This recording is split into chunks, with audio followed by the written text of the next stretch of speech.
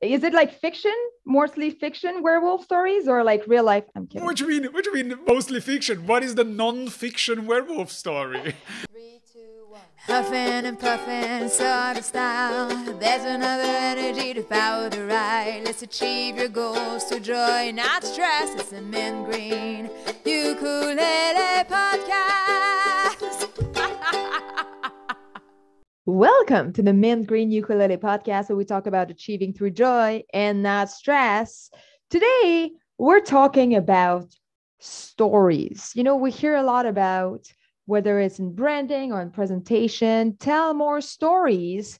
Actually, stories can be very fun to tell. It can be very engaging. And we have, a story expert, story superstar, story whisperer, Francisco Mahfuz with us today. So without further ado, let's get into juicy stories and meaty catch-up.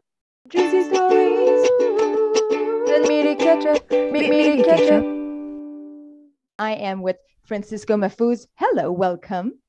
Hello, I'm glad to be here. Yeah, welcome to the Mint Green Ukulele Podcast. You're a keynote speaker and storytelling coach. You're the author of Bear, a guide to brutally honest public speaking, and the host of Storypowers Podcast. Check that podcast out. It's awesome. And you've been telling stories in front of audiences for close to a decade, and you even became a national champion of public speaking, right? Indeed. So you know what you're talking about. And Well, I I don't know if I know what I'm context. talking about. I talk about lots of stuff. If I actually know about it, that depends. What is a national champion of public speaking?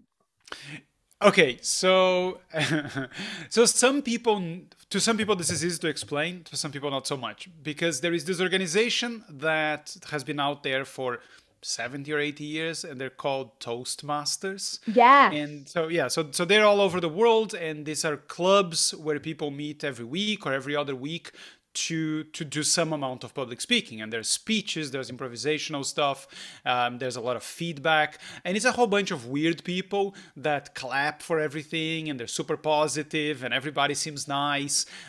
It's kind of a cosmos, a mini cosmos of the world that does not exist actually, and it's really creepy the first time you go. But I joined a long time ago. And I started doing some speeches, and it turned out that I didn't completely suck at them. In Toastmasters, they have competitions. So they have competitions for the improvised stuff. They have competitions for humorous stuff, for non-humorous stuff. And there was over a year or two, I got into the competition scene and competed in a few things. And I ended up, at the national level, I won both the improvised speech and the humorous speech. And I got second place on the non-humorous one and on feedback. So that was my claim to fame on the national speaking thing. Wow, that is really awesome. When it comes to improvising a speech, like what would be the step that you would have in mind to do that? Yeah, so one of the first steps that I took when it came to the competition was I cheated. Which was, quotes are something that make you sound remarkably more intelligent because it's not something you said, it's something someone else said. Yeah. So I remember going into the competition because there's lots of levels, right? So I always had 3 or 4 quotes that had broad application in my mind. And I went in and somebody gave me something I could use. It's like, okay, well, I have that Einstein quote that might sound sensible here. So I just found a way to drop that, which has always made you seem a lot more cooler on your feet than someone who's just kind of, free flowing and improvising. But the main thing is, you need to decide. So the way they do it is they give you a topic usually or ask you a question. You've got 30 seconds to think, and then you have up to 3 minutes. You have to talk for between 1.5 minutes to 3 minutes. And for me, it was always, okay, what is the point that I'm going to try to make? And do I have any personal story or a quote that makes that, buffs up that point? And then I usually started with the quote or the personal story, and then I made sure to circle back to that point with a summary of what I had just described, and then it just felt like a mini speech. This is my opinion on why the education system is broken.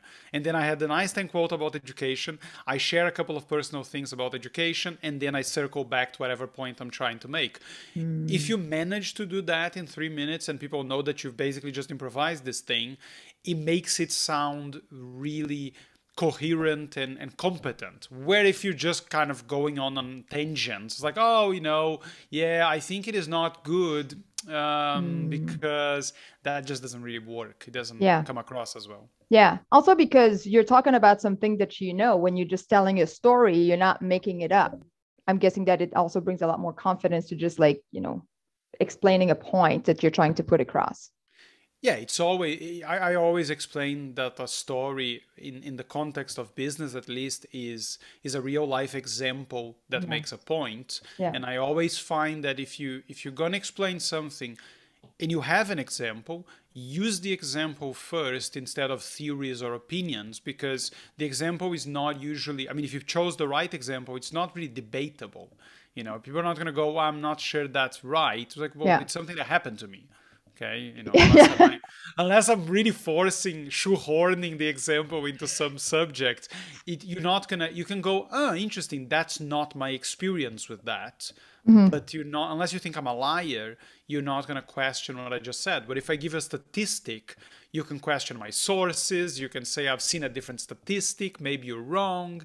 So you said the right examples. I know you talk also about finding the stories that work and that don't work in your branding or in when you do a presentation. What is the story that works and that doesn't work?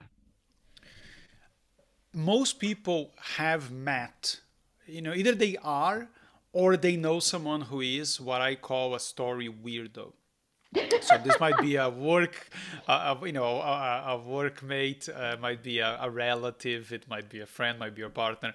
And it's the person that, there's many things that they do, but one of them is saying stuff like, I have a great story for you. And it's very rarely great. Or, I have a really funny story to tell you. And it's not funny at all. And then when they start telling it, they make a voice. It's like, so we were there in Prague. They overact stuff. Yeah. And they go on and on and on and on and never seem to get anywhere. And you're like, this has been going on for like 7 minutes now. I have no idea where this thing is going. Okay? And those are the people that give storytelling a really bad name. Doing any of those things is terrible. Like, you don't announce stories because people have a certain resistance to the idea of a story. They think this is for children, this is fiction, this is not, or it's just going to be boring. Yeah. So you don't announce stories, you don't do voices, you don't overact, you don't go on for ages, you don't talk for any period of time really without giving some idea of what your point is going to be.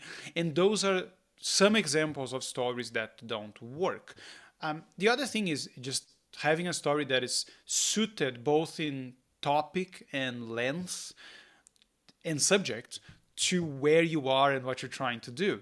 Because I have really funny bathroom stories. I'm not really sure I should be telling them at a corporate meeting. Maybe not at the first story I tell. Maybe the 10th story can be something a little more, under the line. But not the first one. Maybe never. It shouldn't be I have stories that could go on for 20 minutes. They're very rarely going to be suited for anyone other than my friends. And even with my friends, I'm pushing that very hard. You can tell a story that is just a great story, really well told. It's only a couple of minutes long, makes a great business point, but is not the problem you're talking to people about. You can have a great story about teamwork, but you're talking to people about something completely different. Then it's just not a story that's going to work. They might hear and go, "Wow, it's a great story. No idea why you told it." It's not like, did anyone get this? Yeah. Oh, really? Great story. And then they go, what is this thing with storytelling? People think they should tell a story, but what's the point of this? Yeah. Because it was the wrong story. Might have been a good story, but at the wrong time. So none of those things are stories that work. A story that works needs to have a very clear point that is connected to the thing you're talking about. It needs to have the right length, which is usually short. Anything between, a minute to 3 minutes is pretty much the limit for the vast majority of stories. And you need to tell it well enough that people are engaged and not bored out of their minds while listening to you. And then, surprisingly, you can bore someone out of their minds in a minute if you don't know what you're doing. So those are just some of the things that make a story work or not work. Yeah, and it's funny because you said like. You said not making a voice, like don't make a voice, don't announce it, don't announce it. Yeah, and a face. And I think that's often maybe what people will go to in order to make a story interesting. You said you can bore something out of their mind in 1 minute. Like, what are some elements that make a story, like make a good story, the right story, but told it right also? So one of the main thing, like people heard this before, show don't tell. But a lot of people don't understand what that means. And usually what it means when it comes to storytelling is that you want to give me enough information that I can have a little movie in my mind. Okay. Yeah. So if I tell you, it's a summer night, I'm 16 years old and I'm in the roof of my father's house with a couple of friends. Okay. Now you have a very clear idea. I mean, your idea of a roof might be different than the reality, but it doesn't matter. You can picture, okay, a roof of someone's house. He's 16, he's maybe a little different, and he's got a couple of friends. So now there's a little movie you're envisioning. You can say, I walked into the meeting room, my boss was sitting there, and all my workmates were there, and they were just looking at me. Okay?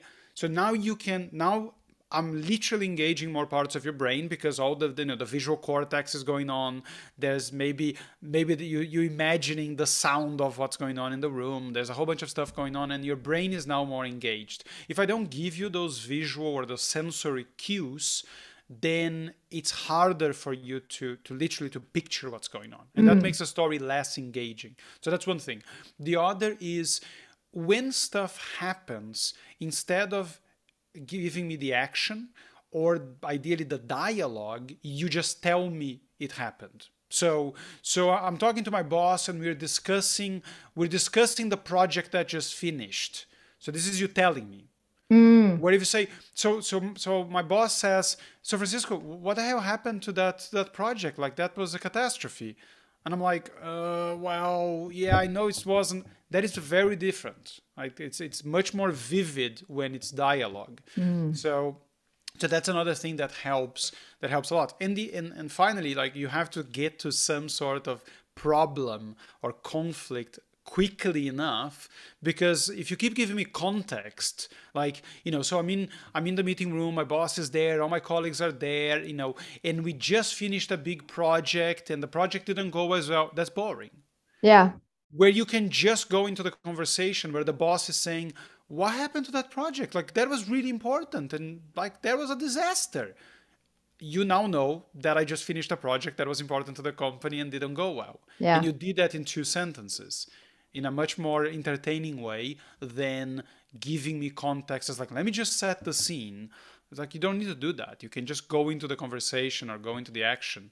Those are some basic things that make stories more interesting. Yeah. I'm curious to how people react to this, because what it sounds like, you act the dialogue. There's a little bit of acting, right? Like, and when you work with entrepreneurs and executives that are like, I'm not a funny person or I'm not an entertaining person, and like I don't feel comfortable with that. Like, what does that happen? First of all, not much, to be honest, because if you're telling people to just tell me how it happened, something I used to say to people often is, listen, it's bar, not Broadway. See, now too much coffee, too much hand gesturing, and my microphone went to hell.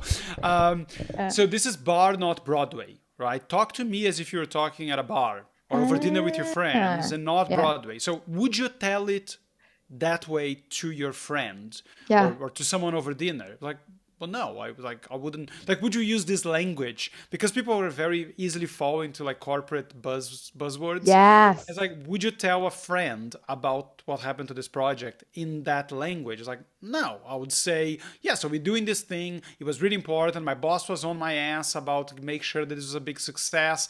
But, we kind of screwed it up. Fine, just use that language. Like, tell it that way. Now, again, if it depends on who you're talking to, you might have to adjust the language slightly, Yeah.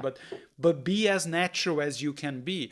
And naturally, people do dialogue. You say, like, you wouldn't believe what my boss just told me. I was like, what happened? So I walk into the room and he looks at me and says, Francisco, what do you think you're doing? Like, people do that naturally. You don't explain the story to a friend and say, I walked into the room and he looked at me and asked me what I was doing. Maybe some people do, but it's a very small tweak to just like, don't Yeah. do your boss's voice. Don't do the accent. If your boss has an accent, unless you're great at accents, don't do it if you wouldn't do it naturally. But just give me what he actually said. Yeah. And it's a very minor thing. But when I ask, like I tell a story that way, and I tell a story just with telling and not enough showing, and you ask people, what did you like about that story? It's like, oh, I could really see it. Like I could see it as if I was there, right? Whereas the other ways, I was like, it's kind of boring. It's like you're just telling me a bunch of stuff. They Yeah. don't they don't necessarily know how to phrase it, but the I could definitely see it happening, or it was very lively, it was very engaging, and sometimes I don't know why, but that's why. It's because it's happening in real time, Yeah. and people are talking, and I'm telling you what it looked like. What did it look like? How did I feel? Yeah. That's kind of essentially it. Yes. And what I'm hearing from what you're saying is again, letting go of the layers of what should and really going back into the observation and going back to a bit more to authenticity, right? Like being authentic and saying how things happen and then just wrapping up with the point. When it comes to humor, like something that I find I had to wrap my head around in telling stories with humor is that I thought I had to be a comedian and like make jokes. And I found that this is not necessarily the case, and that often there's there's comedy in truth. Oftentimes, also sometimes just a point of view can be relatable and therefore humorous. But I'm curious to hear your point of view of how to find humor in our own stories. Yeah, jokes are a terrible idea, unless you are a comedian and you're doing comedy. And I listen to some of the stuff that I used to do years ago, and I used to have the odd joke here and there. It wasn't a joke; it was more like a comedic comment on the situation. And I find that you don't need that. It makes it sound weirder if you're not in a speech or presentation. Like if I'm speaking at a speaking competition, that kind of works because it's an entertainment thing. Yeah. But you wouldn't do that in a business setting. It just seems weird. It's like, why are you trying to do stand-up comedy? But what does work, but there's two approaches. You can either have a ridiculous life, which is my approach, then you don't need to find humor. The humor is there. I keep doing ridiculous things and I just tell people about them. So that's one approach. The other thing is find the ridiculousness in the things you're doing or the things you're thinking about. Because I do a lot of stuff that ends up being kind of stupid, but at the time I'm like, it's probably going to be funny anyway, so I'll just do it. So I just have to tell people about it. So this is an example I've from something that happened recently. I was about to go into a training session, and I was giving the training, and so I have my kind of sort of my corporate uniform that I always wear when I'm giving these trainings. So I'm dressed, ready to go, and then I just check myself in the mirror and realize that my trousers are a little bit wrinkly. And I don't have time to get them off and put them on the ironing board and iron them properly. So I think to myself, could I maybe just iron them a little bit without taking them off. So I get the iron and I turn it to not the hottest setting, and I start kind of ironing sort of around the leg, and then I realize that the part that's really wrinkly is just over, my crotch. And I think this is probably a bad idea. But I do need to iron these trousers. So I'm kind of like very softly trying to iron the seam of my pants, going, I'm sure this is a terrible idea. I can see how this would go very wrong, but I'm still doing it. Why have I not stopped doing it? And, I might have spent 5 minutes doing that, and luckily there was no major accidents. But throughout the whole thing, I have this dialogue in my head going, this is really a bad idea. Like, I could see the headlines already from this bad idea going even wrong. People, like, you don't have to do it, what I did, but we think crazy stuff on a regular basis. Yeah. So sometimes just sharing the thing you thought and then go, oh, no, never say that to anyone. Like, that alone is kind of funny. Or the horror story that you played in your head about something very minor. You sent an email, the email didn't get a response for 2 or 3 hours, and then you have this horror story of what's going on and what the client is thinking about you. And everybody's been there. So if you just share what you thought was this is for sure. This 100% happened. The client hates me because of this one thing I put on the email that is kind of minor, right? And we'll find the humor in that. And that's a very easy way to make things funny and relatable without you having to tell jokes or have a ridiculous life as I do. Yeah. How to Live a Ridiculous Life by Francisco. Well, I'm curious, are you living a ridiculous life because of the stories that you can tell as a result of that? Or are you just that type of person? It's not, I think it's a chicken and egg thing, but for no, conscious intention of my own, I've always had no filter when I talk to people. So I'll often say absurd stuff and people are like, do you realize that socially this is like, people don't talk like this? I'm like, I don't know, seems sensible enough to me. So that happens. I don't know. I seem to find myself in situations that I think are kind of embarrassing, but also funny. And because I'm sharing them from the point of view of like, this is pretty funny, right? I did this thing that a lot of people would never talk to anyone about because it's kind of embarrassing. And I'm like, but it's kind of funny, like when you're a little removed from it. So I'll share it. So I'll pick whatever the most embarrassing thing I can think of. Like, for example, I don't know, guys after a certain age have to go to certain types of doctors and do certain types of exams that are very uncomfortable. Now, most people would be very quiet about it, but like, it's kind of funny. If you talk to people, it's like, the whole thing is funny and awkward. And if you tell people, they're like, that's actually pretty funny. It's awful. Like, I hope it never happens to me. It's like, it's happening to you. Yeah, well, it is going to happen to you. Everybody's doing it, yeah. And there's so many things that are like that. You just have to think, okay, what embarrasses me? Would anyone find this funny? And the answer is almost always yes. Yeah. It reminds me of Seinfeld type of humor, right? Which is very observational humor, which is really looking at something like, do you know that tomato is a fruit? And then just looking at things of life that we often think also are normal, but then when we look at it, it's kind of like, this exam is very uncomfortable, but we have to do it anyway. That might be an extreme example, but here's a better doctor example, which is you go to the doctor and the doctor asks you to do something and you want to do well. Like the doctor's like, can you please hold your breath for a moment? And you go, how long can I hold it? How long are you expecting me to hold it? Is 30 seconds enough? Is it like, am I going to, can I hold my breath for longer than anyone has ever held their breath in this doctor's office? Right? So this stuff like has gone through my mind before. And I know a lot of friends are like, yeah, I kind of think the same thing. Is like, can it, maybe it will turn out that I'm some sort of freak of nature and no one has this pulmonary capacity or be some sort of superhero. And you get like 20 seconds and you're like, that was really hard. And you're hoping the doctor doesn't say, you have a problem. Like a grown person should be able to hold their breath for a lot longer. Or you have a problem. I asked you to hold your breath for 5 seconds. Like, Yes, that is the other. Here's the number to another doctor you can go and see. Yes. Yeah. See, that didn't even occur to me. Different perspectives. Life is funny.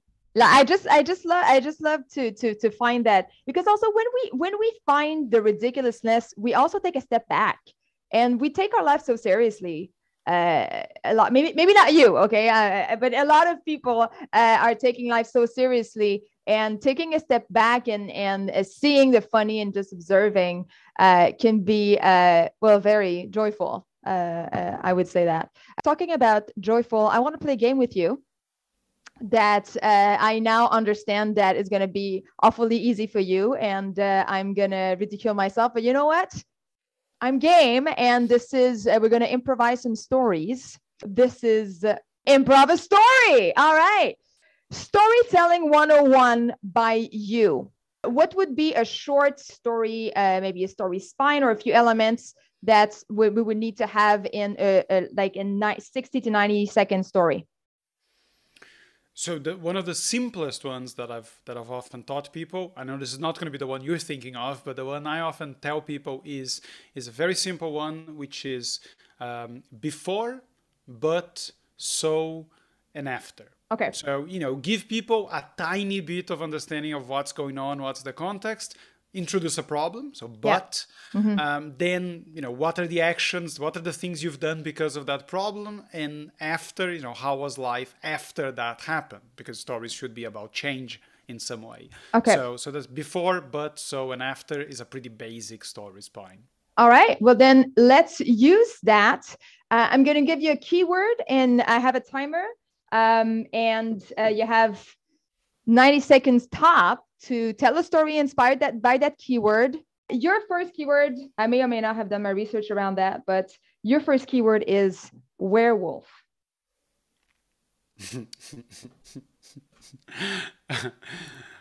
All right. So one of the I was talking to someone 2 weeks ago, and she does a lot of work with charity organizations, and she has lots of weird habits. And one of the ones she talks about as a very weird habit is how she reads a lot. And she says she reads 50 books per year.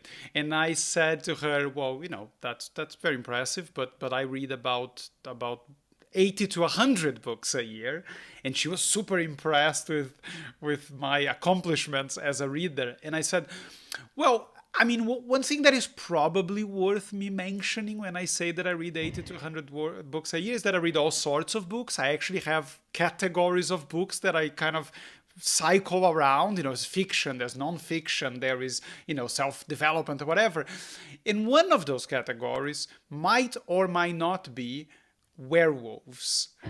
And she's like, well, what do you mean werewolves? I was like, every 6 or 7 books I read a book that is about werewolves. And if I can't find a book about werewolves, then about wolves, which is not quite the same, but there's so many werewolf books out there. I was like, not enough. I wish there were more. Why? I'm not sure we have time to go into that. Well, maybe a business idea here for you. That is awesome. I'm very curious about, is it like fiction, mostly fiction werewolf stories, or like real life? I'm kidding. What do you mean mostly fiction? What is the non-fiction werewolf story? Documentation, like legends. Who knows? There are non-fiction wolf books, which some are very good, but it's like nature type of books.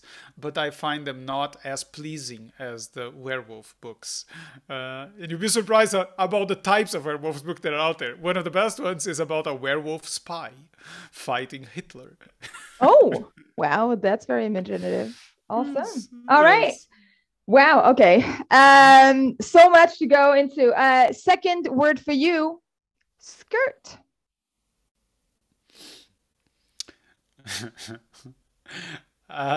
So I was 18 And I'm in Carnival in Brazil. So Carnival is this big week-long party. In Brazil, I'm on the beach with my friends, and I'm dressed like a woman because we had this very politically incorrect thing back home in Carnival, which is called foot gay. So it was a combination of people cross-dressing and playing football. So if you cross-dressed, you'd get drinks for free all afternoon for basically no money. So I'm wearing a mini skirt and a crochet top. Let your imagination run wild with that one. And I'm having a great time with my friends until I hear Francisco. And I turned around, and it's this girl that I had hooked up with the night before at a party. And I had said to her, just come over to this beach where we're going to be. It's going to be fun. You know, I'll love to see you again. But I forgot to tell her that I would be dressed like a woman. So second time I ever saw this girl, she sees me wearing a miniskirt and a crochet top and makeup. So yeah, it was an interesting second date. Yeah. Was there a third date? Surprisingly, yes. But Well, I do have lovely legs. I can only ascribe it to that. yeah, we'll take your word for it. Awesome. Well, what would be that's hilarious. That reminds me a lot of the carnival here also. Okay. Hold on, let me take my timer. Last keyword. For me or Would for that be? you? Yeah, for you. For me, sorry. Parrot. Parrot.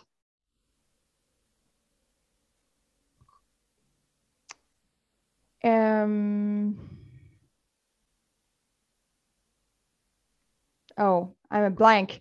Parrot. I'm thinking that makes me think of a pirate.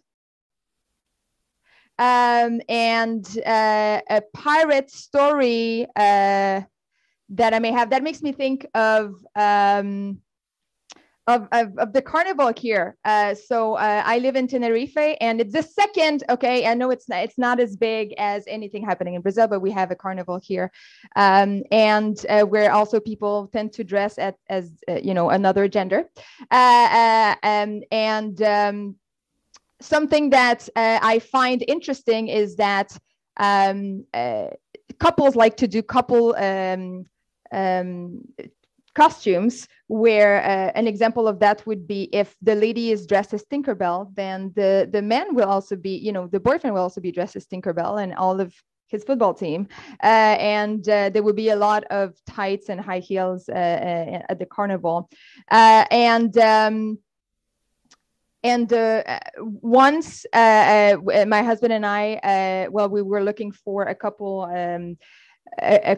costume, and he wanted to dress as a woman, so he said, why wouldn't I be a stripper and you could be a trucker? End of the 90 seconds. And I said yes, and there was the most comfortable carnival I've ever been, because I was in sweatpants all night, partying all night in sweatpants with a fake mustache. All right, so that's that's the beauty of improvising a story. Actually, you know what? That was a lie. I want to hear you one more. Sure, go for it. Lamp. Lamp. Jeez. Okay, so I've got two young daughters. One of them, the oldest, is now 5. The youngest is 2, and they've always lapped in the dark. Like we never thought it was the best of ideas to have like one of those little lamps in the room, like a little child lamp, so they had some light, and there was never really much of a problem until I thought that it was a great idea to share my strange love for wolves with my daughter when she was, I think, 3.5 years old. And I thought it was great. And I talked about it, and I showed her some pictures, and I might have even showed her a video. And we read, the Three Little Pigs and all of that. And lo and behold, that night she woke up after having a terrible nightmare because a wolf was coming into her room. And she needed light so the wolf wouldn't come in. And I tried to convince her otherwise because I didn't want to set the precedent. Didn't work terribly well. And I eventually managed to convince her that no wolves could get into our house because wolves don't know how to operate a lift.